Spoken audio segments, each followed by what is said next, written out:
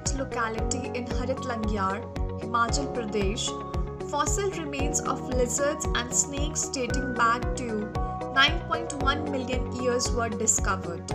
This locality provides indications of a semi-arid climate ranging from a seasonally wet sub-humid to semi-arid climate, with an average annual temperature of approximately 15 to 18.6 degrees Celsius.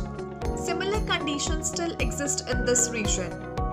Lizards and snakes, being cold-blooded reptiles known as squamates, depend heavily on the factors such as distribution, abundance, diversity, temperature, and climatic conditions in their habitat.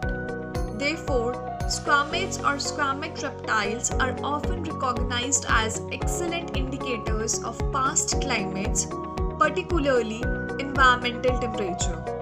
Collaboratively, scientists and researchers from the Department of Science and Technology (DST), Government of India, the Wadia Institute of Himalayan Zoology in Dehradun, Punjab University in Chandigarh, the Indian Institute of Technology Ropar in Punjab, and Comenius University in Bratislava, Slovakia, documented the presence of a taxon including varanid lizards or monitors, pythons, a colubrids, a type of non-venomous snake, and a netricid snake from this region for the first time. The presence of varanid lizards in Haritalyangar is significant in the context of its previous biodiversity, as there is limited fossil record of varanids in Asia.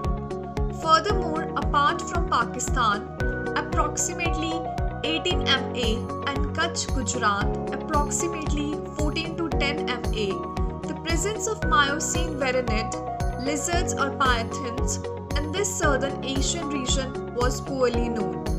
The coexistence of two prominent squamates, varanus and python, demonstrates the extensive distribution of this clade or group in the South Asian region.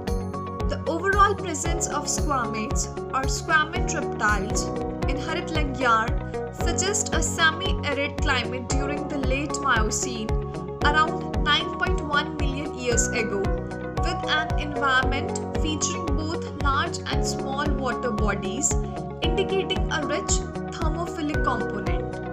For more details, click on our website www.aajkiawaz.in.